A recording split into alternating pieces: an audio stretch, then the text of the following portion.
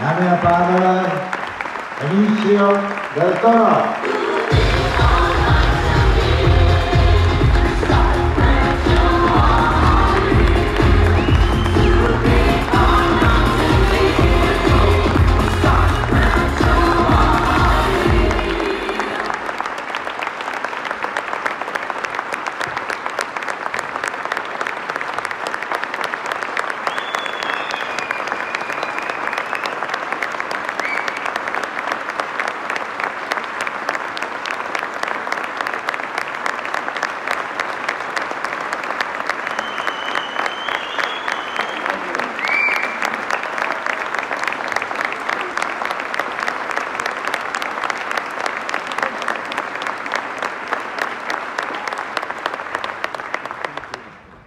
Thank you, Karlovy Film Festival. Thank you for having me here.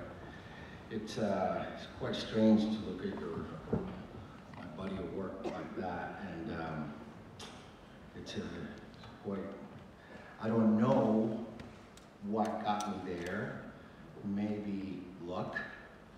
Maybe maybe talent. Maybe perseverance. But I couldn't receive this award without basically telling you that my body of work is a byproduct of many people that believed in me, sometimes even when I didn't believe in myself. And perhaps also those that didn't believe in me, because they were motivating in their own right. I also, I think of my family. I think of my mother, my father. I think of my teachers, my coaches. In my professional life, I think about agents, managers, everyone that's there in a movie from beginning to end. Casting directors, producers, my co-stars, one that didn't show here, that we lost, that I had the opportunity to work with and to learn a lot from, Mr. James Caan, who's gone, but his influence will be there for a long while. And then the directors and the audience, people like you who breathe life into these movies with every viewing.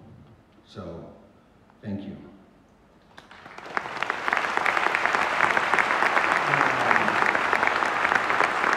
I'd like to say that, if I may, I'd like to add a little bit about that idea of breathing life into each other. It doesn't escape me. It doesn't get lost in me that we're here celebrating each other's work, and we're very close to a sovereign country that is enduring 5 months of an unprovoked war. And we all know that in a crisis designed to silence the opposition, the first thing that goes is the platforming of voices, and cinema is one of those voices. And I read and I know that this film festival showed its solidarity with the people of Ukraine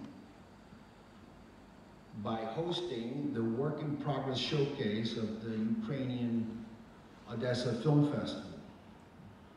And Odessa is going through constant threat of violence. So the community of Karlovy stepped up to breathe life into